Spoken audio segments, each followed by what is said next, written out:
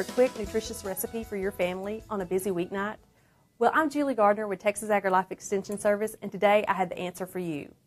On dinner tonight today, we're going to be preparing Southwestern shrimp tacos. Now, a lot of people think that shrimp should be reserved for special occasions or maybe the weekend, but with this recipe, it's simple enough that it can be made any night of the week. So let's get started. We're going to start with approximately 2 pounds of large shrimp. And what I have done, I've went ahead and I've made up a marinade for them, simple marinade. 2 tablespoons of pepper sauce mixed with a teaspoon of chili powder and 3/4 teaspoon of cumin along with a 1/2 teaspoon of salt. Now we just simply mix that together and we let it set for about 30 minutes. And now we're going to add it to our skillet and we're going to simply saute until the shrimp become opaque, which is usually about 2 to 3 minutes per side. Make sure we get that cooking good. A shrimp, again, it's something that doesn't have to be reserved for the weekend. It can be cooked any day or night of the week, and it's one of my favorite foods. And fortunately for me, my children love it too. So we like to have shrimp on a regular occasion. Okay. Now, while this is sautéing and getting done, we're going to actually prepare a salsa to go with it. Now, traditionally we think of salsas that maybe come in the jar that are really tomato based. Well, this one's a little different, but I promise when you pair it with a Southwestern shrimp, it's going to be perfect for these tacos. We're going to start with 1 large tomato, which I've simply chopped up. You could use a large tomato, or if you have Roma tomatoes on hand, you could use that. The tomatoes, of course, are going to give it lots of lycopene, which is a great antioxidant for the body, going to make it really delicious.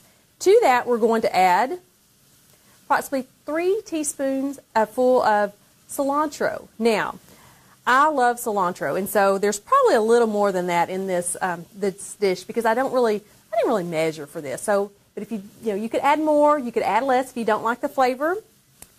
Then I have 1 clove of garlic. Again, fresh garlic just gives it a great flavor. You could substitute the jar kind that comes in the refrigerated section if you'd like, but I prefer to go ahead and mince up a fresh garlic clove. Then we're going to add some jalapeno pepper.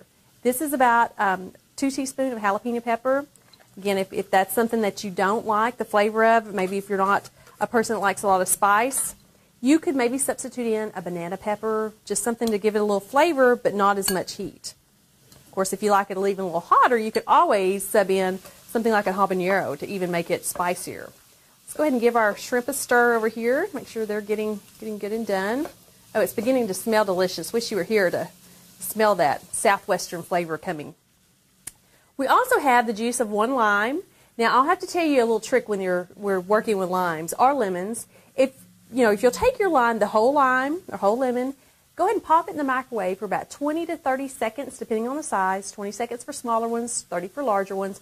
Pop that in the microwave, give it a good roll across the cabinet with a firm hand, and when you slice that, the juice is really going to flow from it.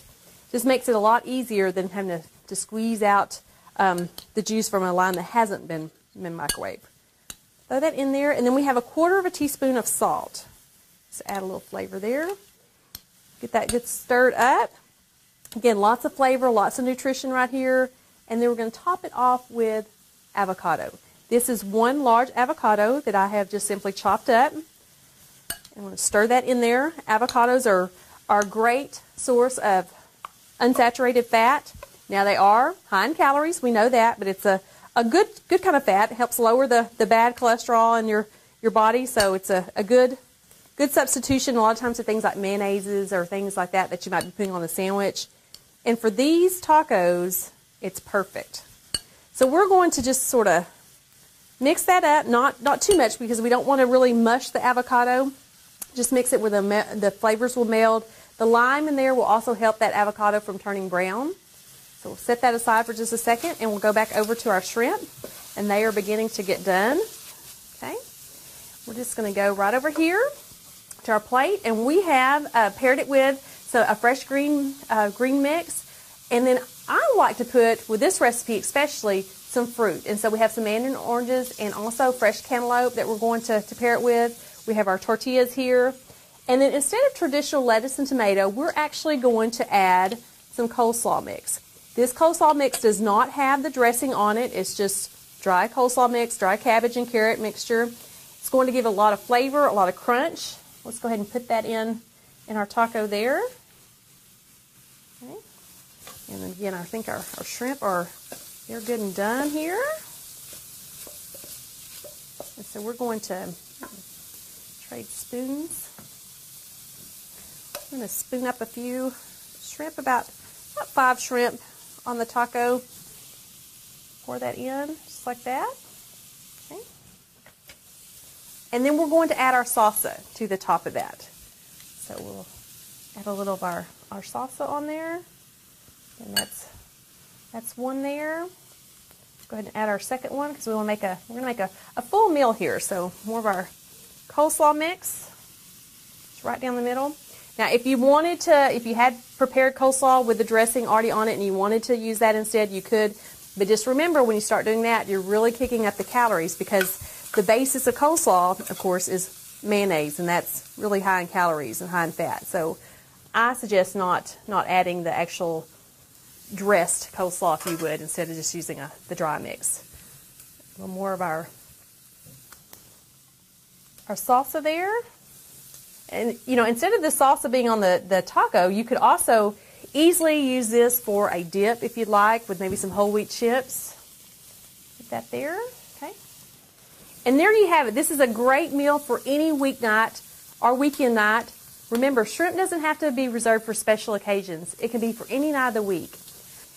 I hope that you've enjoyed today's Southwestern Shrimp Taco recipe. I also hope that you and your family will go to Texas AgriLife Extension Service and enter tonight's website, where you'll find even more delicious recipes.